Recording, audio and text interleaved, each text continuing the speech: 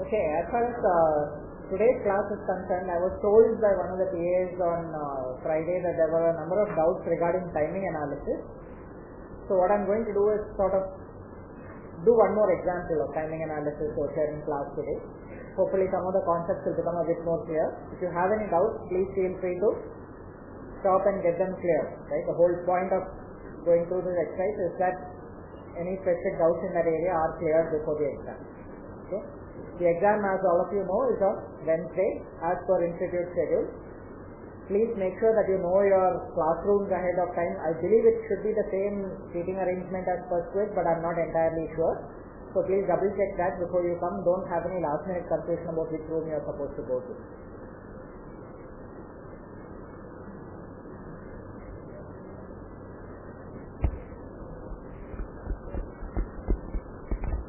Okay, so like I said, I'm going to take up one example of timing analysis.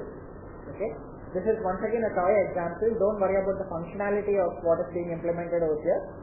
All that I care about is the topological, the arrangement of the gates, how they are connected to each other. Okay.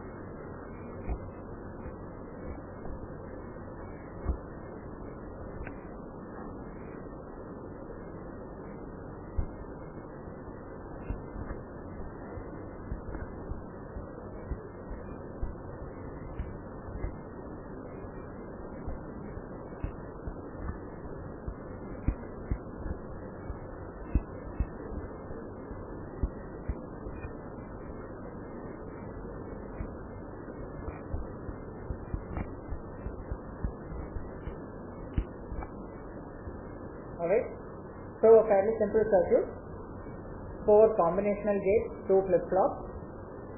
I'm assuming that these are edge-triggered flip-flops, positive edge-triggered.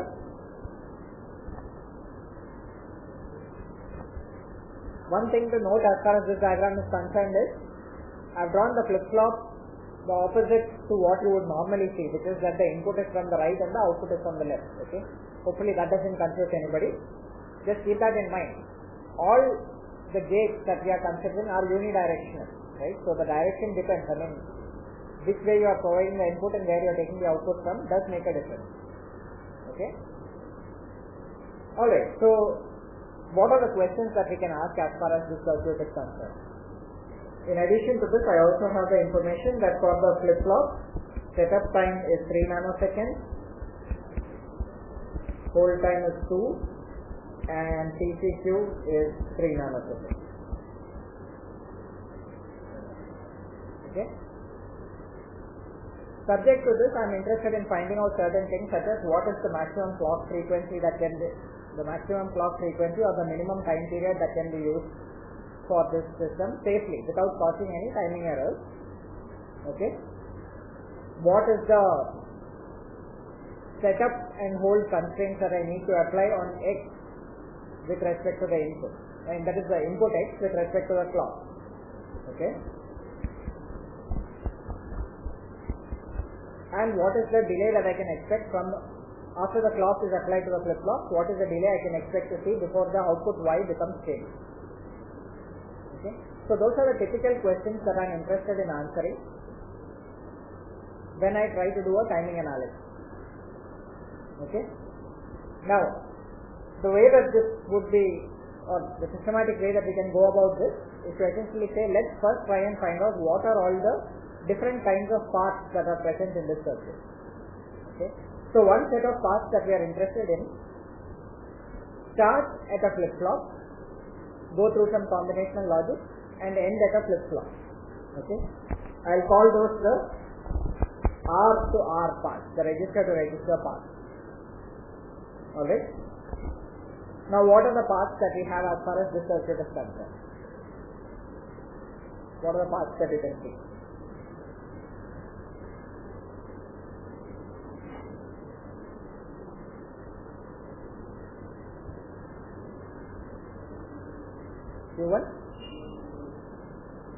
Q1, Q2.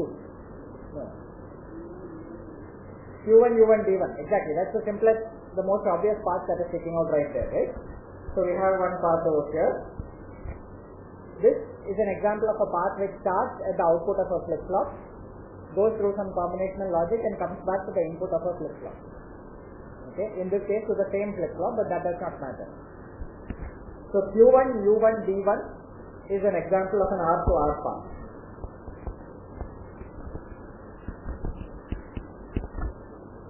Right?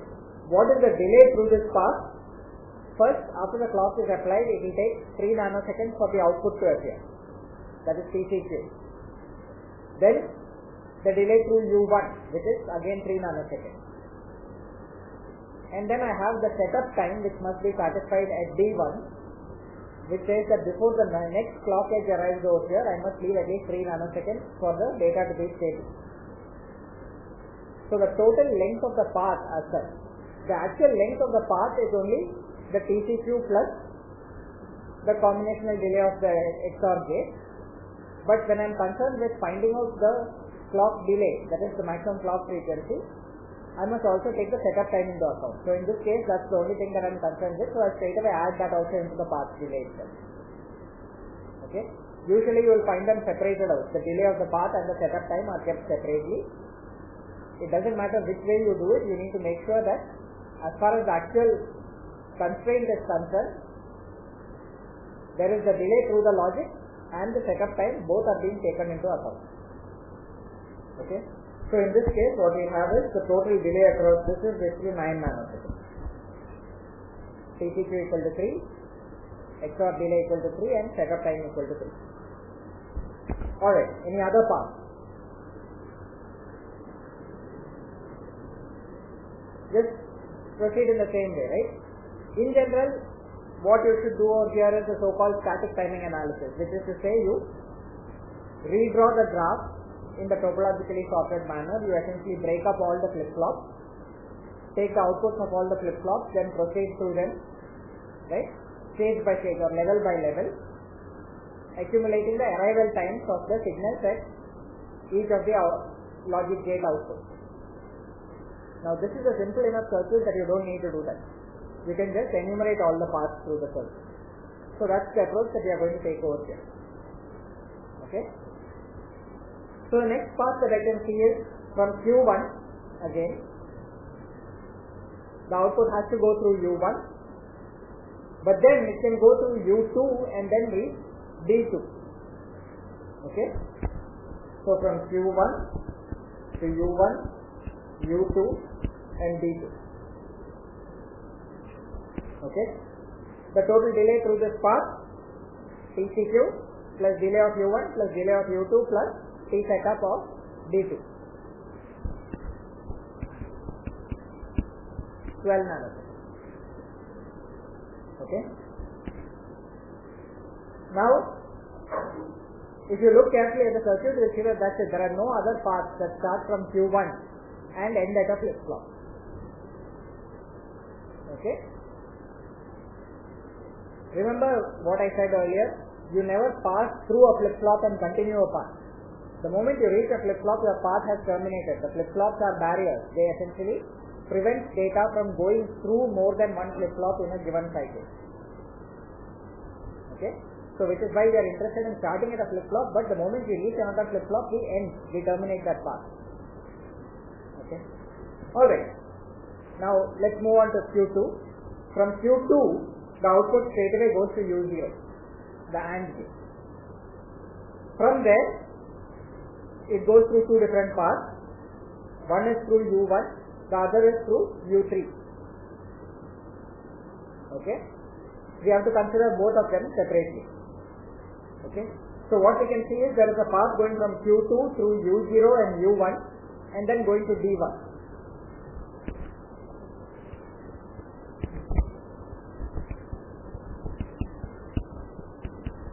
So this has delay 3 nanoseconds for TCQ, 2 for the AND gate, 3 for the XOR gate, and 3 for the setup time. Okay, so 11.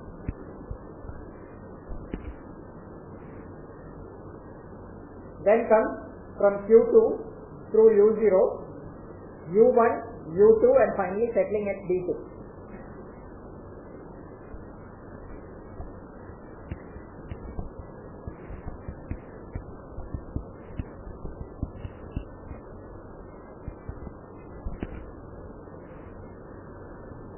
Right? And what is the delay of that path? It's essentially 3 plus 2, 5 plus 3, 8 plus 3, 11 plus 3, 14. Are we done here? There's one more path, right, which passes through U3. So that is Q2, U0, then U3, U2 and D2. Okay, so 3 for the TCQ, 2 for the AND gate, 5, plus 1 for the NOT gate, 6, plus 3 for the XOR gate, 9, plus 3 for the setup time.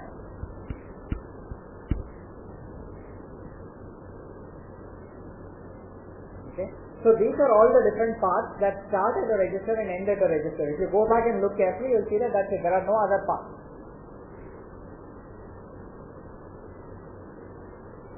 Okay. Alright, now as far as the question of what is the maximum clock frequency that can be used is concerned, we are not quite done yet, because there is a possibility that the delay from the input to one of the registers could be larger than this, or the delay from the register to the output could be larger than this. If it is, then that can cause problems that needs to be handled in a more careful way, but anyway, it can also affect the maximum clock frequency that can be used. So let's find out those delays as well, right? From input to register, what are the different paths that we can see? There's one path starting from X, going through U0, through U1, and settling at D1. Okay? As far as this path is concerned, I am going to consider the total delay, but I'll also write down the delay without the setup time, because I'm also interested in these paths as far as the whole time constraint is concerned. We'll get to that later. Okay? So this path is from X through U0, U1 to D1.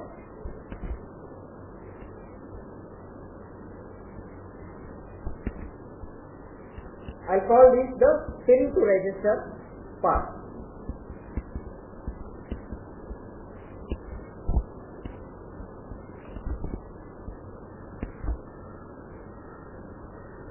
So the first pin to register path is X through U0, U1 and then to D1. Okay. The delay through this, there is no setup time at X. It is an external input, or rather there is no TCQ at X. Most likely it is coming from some other flip-flop, but I don't know. It may also be coming directly from the outside world. I don't have that information, so I don't give it any TCQ over there. Okay. The delay through U0 is 2 nanoseconds, through U1 is 3. So 5 plus the 3 nanoseconds of the setup time.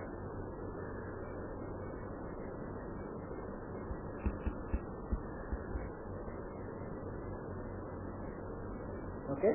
The 5 is the logic delay. The next path that I can see like this is U0, U1, U2 going to D2.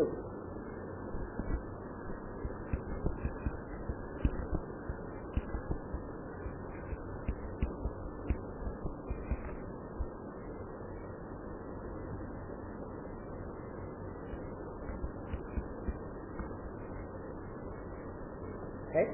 And there is one more path which goes through U0, then U3 and U2.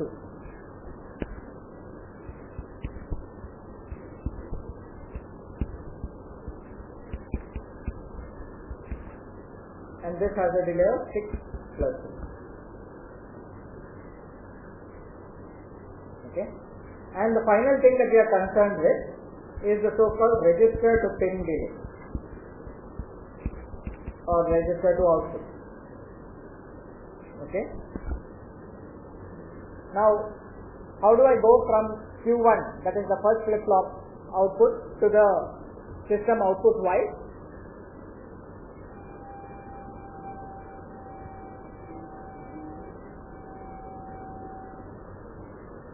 Remember, this is from Q1.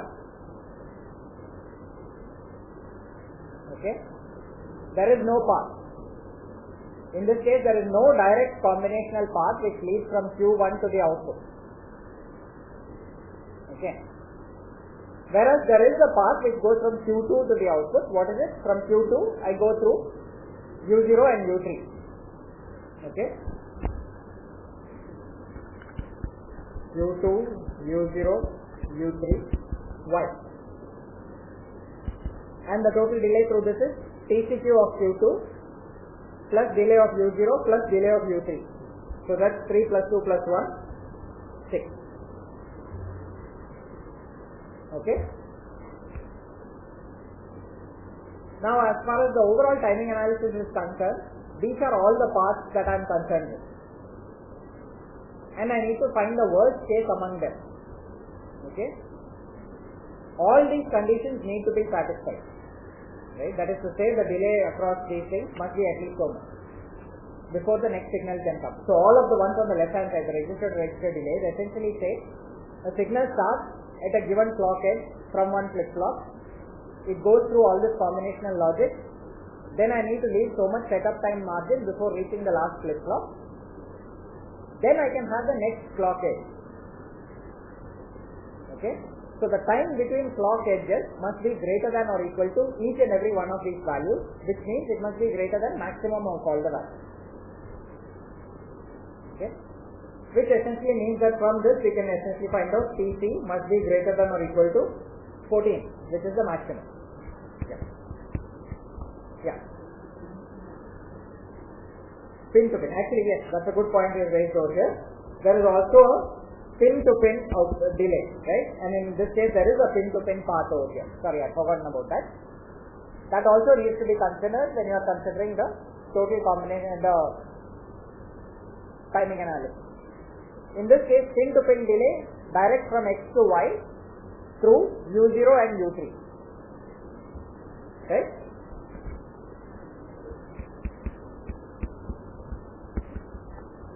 This is this 3 nanoseconds. So it doesn't change the final result, but it's important that you consider it. Okay? So TC in this case, that is the minimum clock period that can be used for this system, must be at least 14 nanoseconds as given by this analysis. Okay? Alright. One other question that I can ask, or rather a related set of questions is, let's assume that I am getting a clock pulse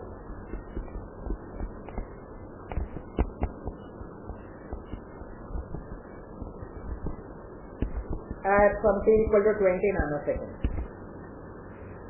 Okay. What region of operation, or that is the what region of time, should I make sure that the data must be completely stable so that there are no setup and hold violations at the flip-flop due to the input X. Okay. Due to the previous flip-flops already, as long as T is greater than 14, we know that there can be no setup violation. Can there be hold violations? We actually need to check that separately, but I am going to just skip that for now. Okay.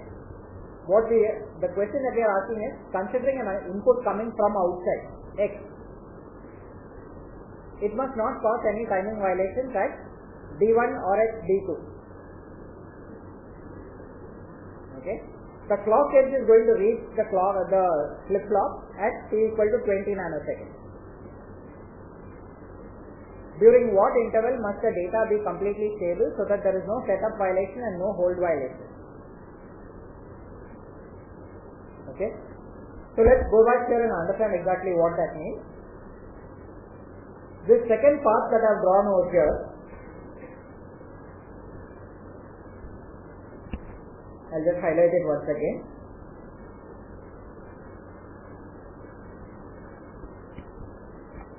It's an example of a path from input directly to one of the registers.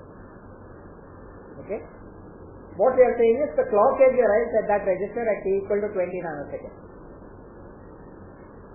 X could have changed anywhere. Before that, after that. After that if it changes, then we are not concerned with it because that corresponds to the next clock edge. But if X changed before t equal to 20 nanoseconds, what condition must that time of change of X satisfy so that there are no setup or hold violations at D1? Okay, that's the question that we are asking. Right? Now, as far as this diagram is concerned, I am not considering a separate minimum delay or a maximum delay for the combinational logic. I am just considering one delay. Okay? And what that means is, if X arrives at some time t, at t plus 2 nanoseconds, it will be at the output of U0. At t plus 5 nanoseconds, it will be at the output of U1. Okay? So that t plus 5 must satisfy a couple of conditions. One is, as far as the setup time is concerned, it must be at least 3 nanoseconds before the clock ends. Okay?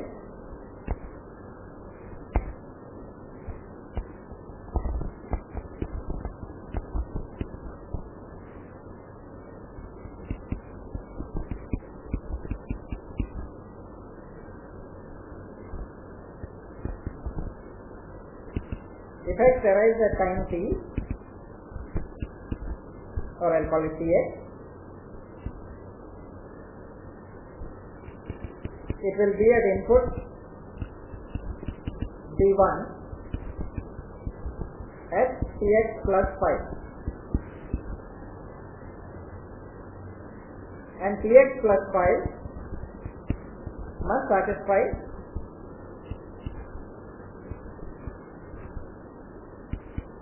the setup constraint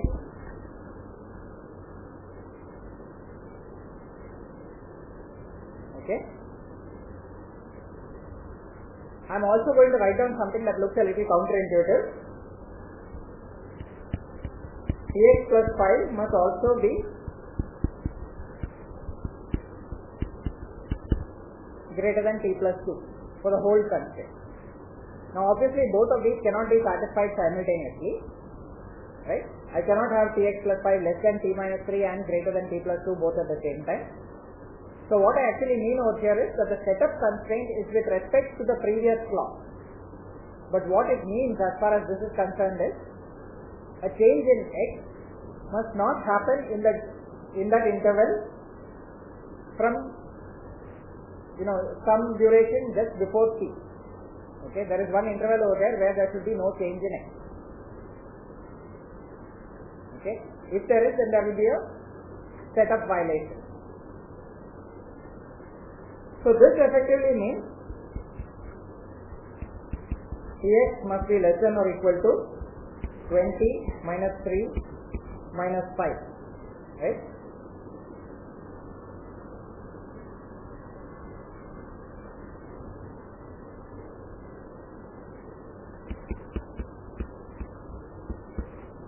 nanoseconds. Okay. Similarly, as far as the hold is concerned, Tx must be greater than or equal to t plus 2 minus 5 equal to t minus 3 or 17 nanoseconds. Okay. So to avoid any confusion, I am going to just consider the setup constraint separately and the hold constraint separately. I don't want to mix them together. Right? Please think about this carefully. What is happening over here is that I am just writing down the setup and hold constraint, saying that there is a margin around the clock edge where the data should not change. Right? How do I get that margin? I start from the input, I go through the logic and I reach the flip-flop input. And find out when is the clock arriving at the flip-flop, work backwards from there. When should the data be ready? Okay. In the normal operation, the setup time will correspond to one particular clock edge. The hold time will correspond to the next clock edge, or rather to the previous clock edge. Okay. So consider the setup constraints together, the hold constraints together. Don't try and mix the two together, because then you will end up with a contradiction.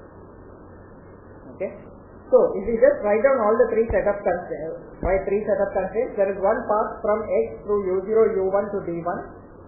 There are two paths from X to D2. We already wrote these terms, right? We have these three paths.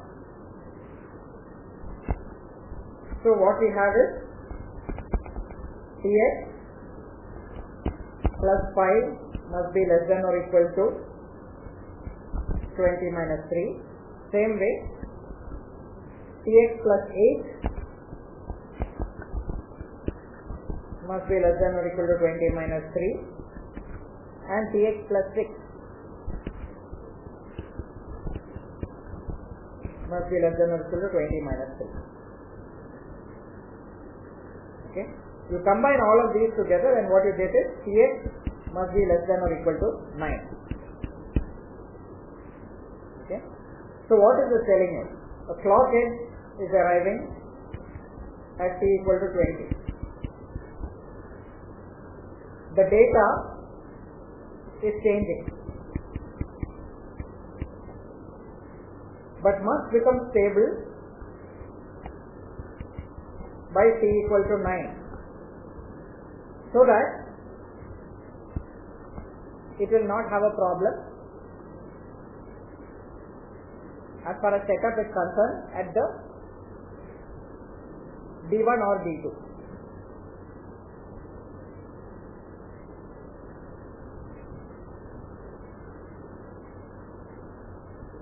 Okay.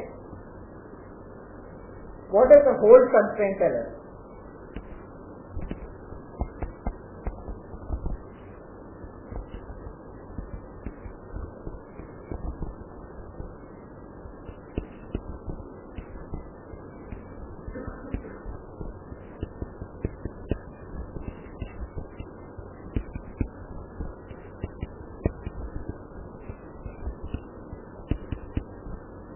You combine these and you get the minimum value of Tx must be greater than or equal to the minimum among these.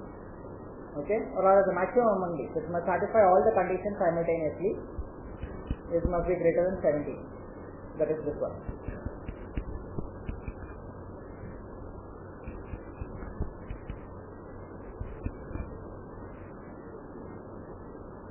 Okay. Once again, clock edge.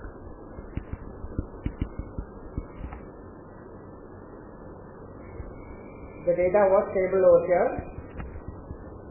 It starts changing.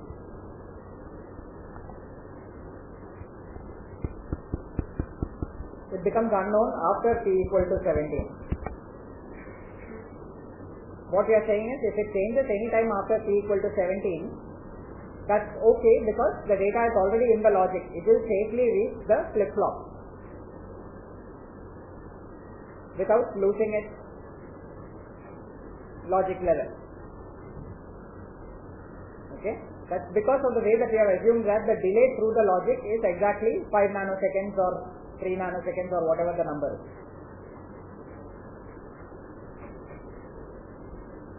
Okay, going back to basics, essentially what we have is, if there is a clock edge,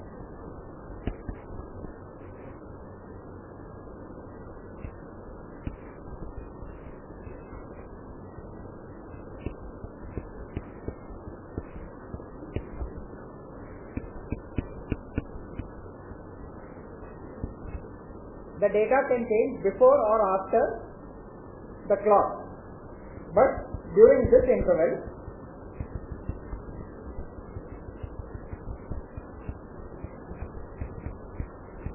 T setup to T hold, it should not change. Right? This is if we just have a clock and X. What the previous analysis I said is, what I actually have is clock, some logic,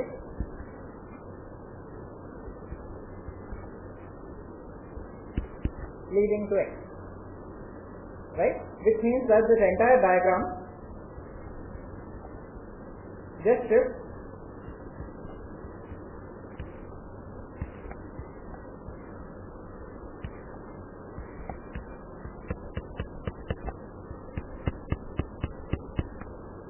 to the left by so much.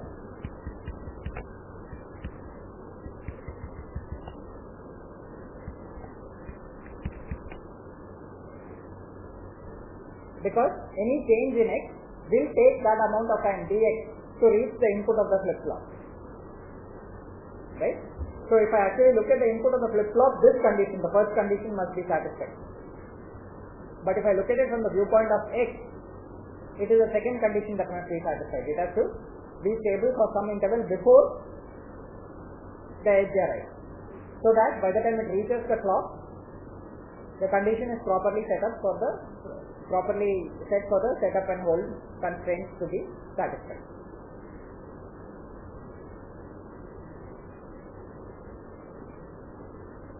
Okay?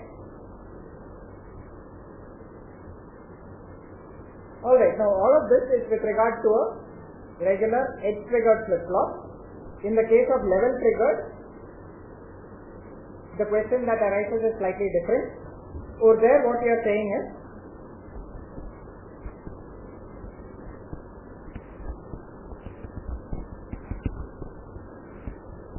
during this phase, that is the entire time that the clock is high,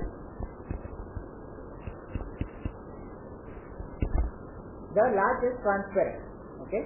So typically a level triggered logic will be something like this. I'll have one latch with a clock phi 1, some combinational delay after it. The second latch will be at phi 2.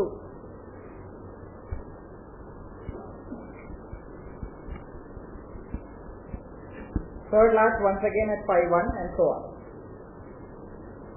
Okay. What is this saying? Essentially what it's saying is, D1 can start any time after positive edge of phi 1.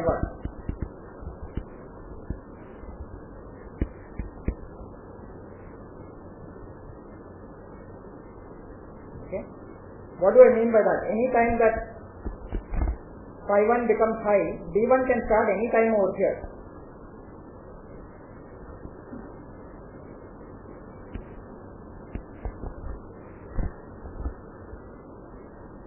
Why is that? Because when phi 1 is high, the data that feeds into D1 is ready. Okay? And D1 itself can start computing.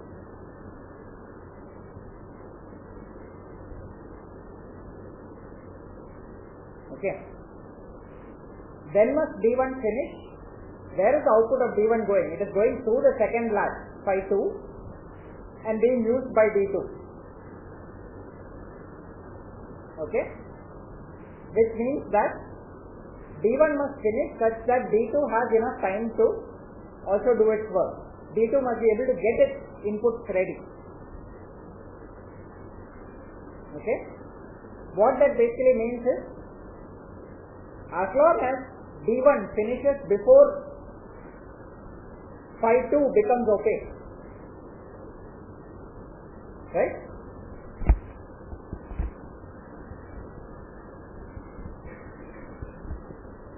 That is, D1 must finish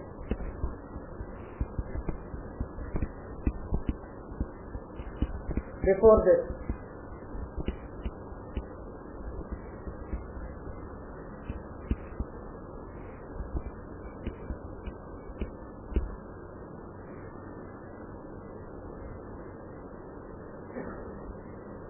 Okay? As long as D1 finishes before that point in time, it means that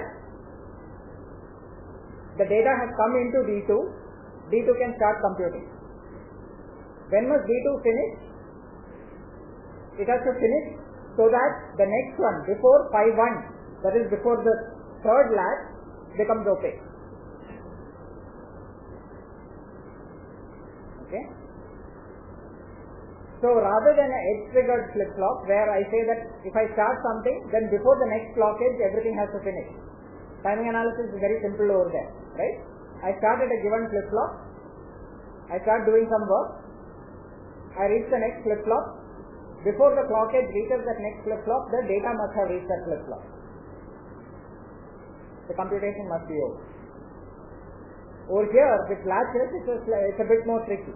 What it's saying is, I start computation out of a latch and after the output of a latch. When do I need to finish? Only before the next latch becomes opaque, because I can actually take some extra time.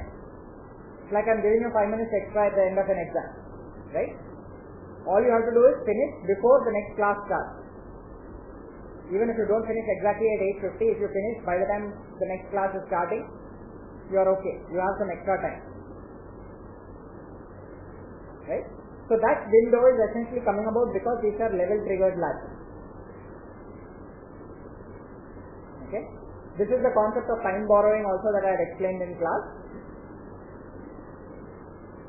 So please make sure that this concept is also clear. Okay? Alright, any doubts, any specific questions before we move back to multipliers?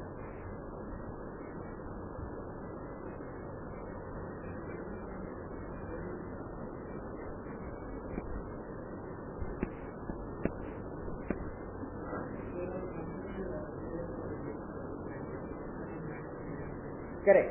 So the question is, now in this analysis I did everything assuming that there is a single delay for a gate. So what does it mean? It essentially says, if I give an input to the gate, the output will change after exactly that much time. There is no minimum delay and maximum delay. Right? I change the input of a gate, exactly after 3 nanoseconds the output will change. Now in practice that's not how things will work. Right?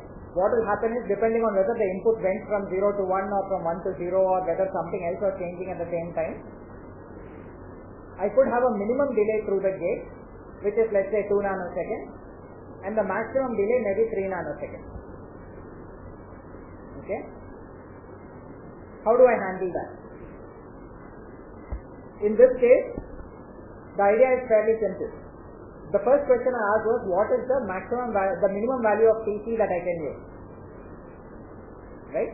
For that, I am always interested in finding the longest path by which data can reach from one flip-flop to another or from the input to a flip-flop. Okay? When I am only interested in longest path, the delays that I am going to consider are going to be the maximum delay. Right? The minimum delay in fact comes into a picture only in one place, for the hold constraint. Right? Over here what am I saying? The clock is changing at time 20. Input data change at time tx. Okay? Now I want to know what is the earliest point in time when that change at x can reach the flip-flop, because that is what can cause a hold violation. Right? What does it mean? It essentially means that data change is very quickly raced through to the flip-flop before the flip-flop had time to stabilize. So it resulted in a hold violation. Okay? So for this analysis, I would have taken, instead of this 5, 8 and 6, I would have taken whatever is the minimum delay from x to d1 and x to d2. In fact, if you consider these two paths, right, and don't worry about the other one, then I would have straight away said that tx plus 6 and tx plus 8, there are already two separate paths by which I can reach the input of d2. Which one is the more important from the point of view of hold time? The 6 nanoseconds. Okay, that has to be satisfied. If that is satisfied, automatically the 8 nanoseconds is satisfied. Okay, so the shorter path or the minimum delay I need to consider when I am talking about hold time constraint.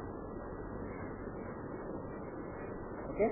A related note is, let's say that I am constructing a so-called shift register. What does a shift register look like? It essentially says I have a flip-flop and flip-flops that are directly connected one after the other. Okay. Now this is the most tricky condition as far as hold time is concerned, because effectively what it's saying is the same clock is being fed to all of these. Okay. The data comes out of the first flip-flop. I have to make sure that it cannot do a hold violation on the second flip-flop. What is the condition that must be satisfied?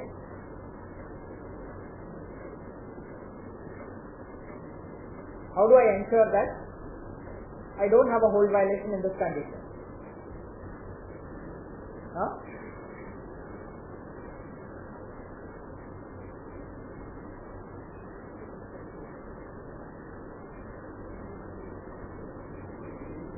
TCQ itself must be greater than the hold time.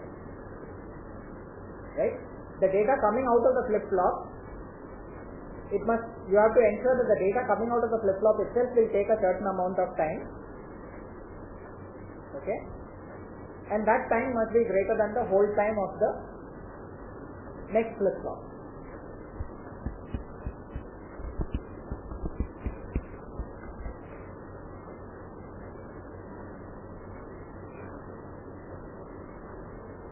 Okay? This condition is essential. If you don't have this basic condition satisfied, then shift registers will fail. Okay. Luckily, it does not matter too much, because the master-slave configuration that we usually use for constructing edge-triggered flip-flops typically has a very small value of hold time. It can even be 0 or negative. Okay. Alright, so we have very little time left. Rather than going into the topic of multipliers, what I am going to do is briefly describe the class projects that you need to do before the end of the semester. Okay. So the project essentially involves working in groups of, I am going to say, up to 3 members at a time. Okay. If you want to work in smaller groups, let me know. Larger groups I don't think make sense, because the problem is fairly simple. Right? What you are expected to do is to do a complete design and characterization of at least 2 gates. One of them is a sequential gate, one of them is a combinational gate. Okay. So for example, let's say that you choose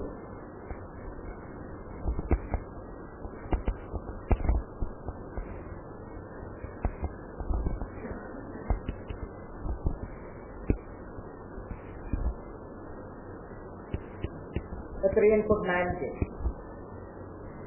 Okay.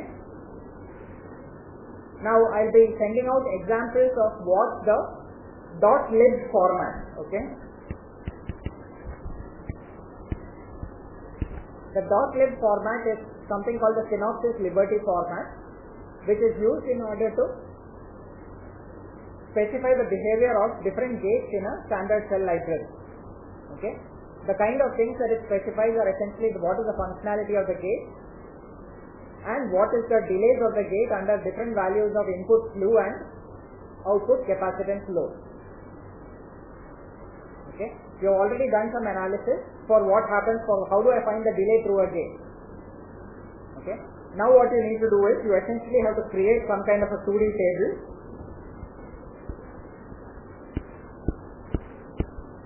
which says, let's say for slew, I am just taking some numbers here, 10 picoseconds, 50 picoseconds, 200 picoseconds, 1 nanosecond. So what does this mean? It essentially means that the input slope, this time over here,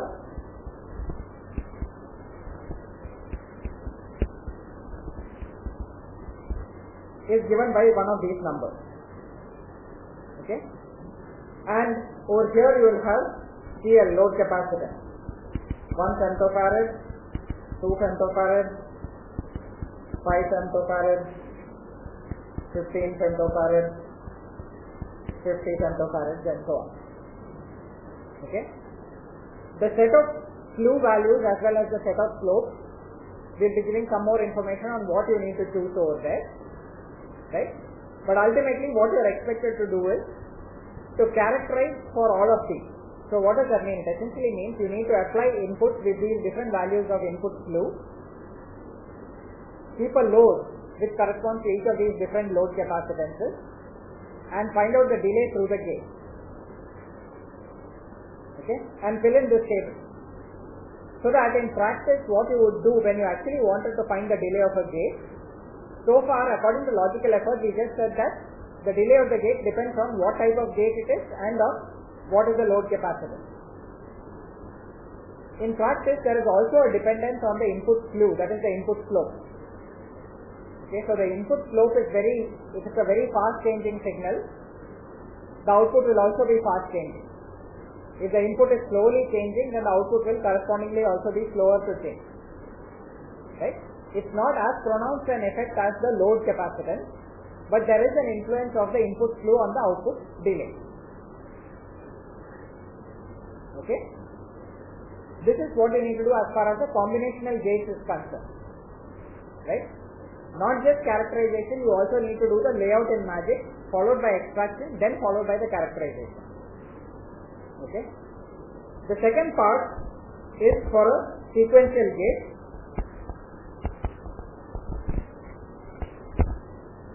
Right? And what do? You essentially need to characterize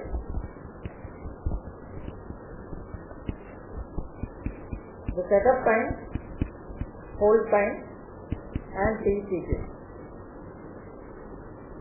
Out of these, which one would be the easiest to characterize? TCQ. Right? TCQ is very straightforward. You set the value of D to be opposite of whatever is presently at Q, right? So that there is guaranteed to be a change. Let everything settle down. Apply a clock pulse, clock edge. See what happens to the output. After how much time after the clock edge does the output change? Okay? So TCQ is easy to do. How do I calculate T setup and T hold?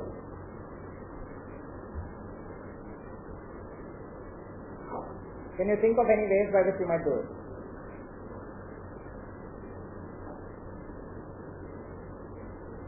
So please go through the reference material, the textbook, various other sources that you can think of in order to find out how to actually characterize the T setup and T hold.